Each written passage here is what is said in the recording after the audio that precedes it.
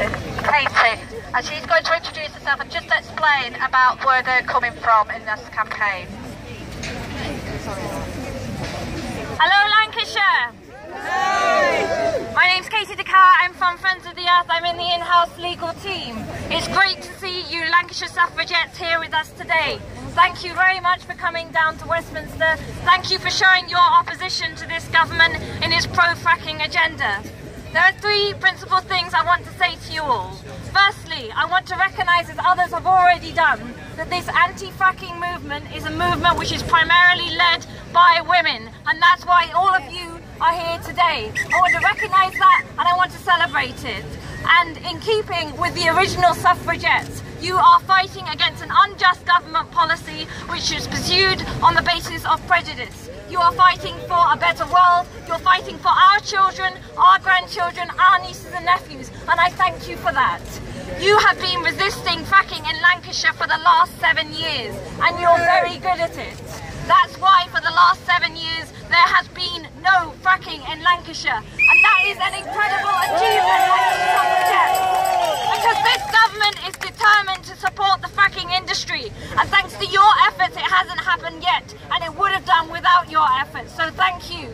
And since January this year you have been campaigning outside Preston New Road every single day. That is an incredible achievement. It is an inspiration to all of us.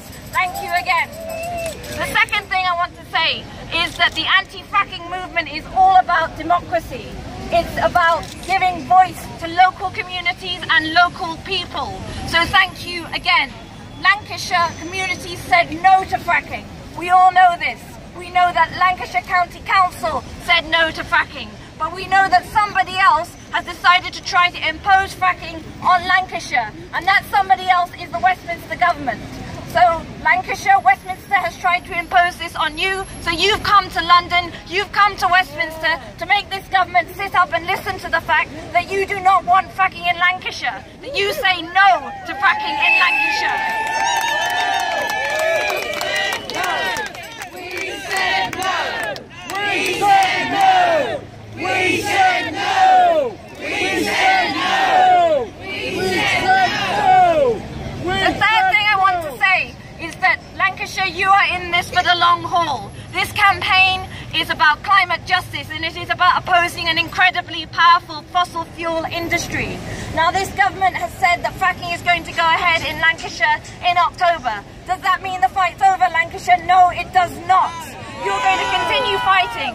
Friends of the Earth is going to continue to support you and stand shoulder to shoulder with you on this. This government has got an incessant pro-fracking agenda. They've just adopted a national planning policy framework which gives the green light to fracking. Friends of the Earth is taking the government to court over that national planning policy framework.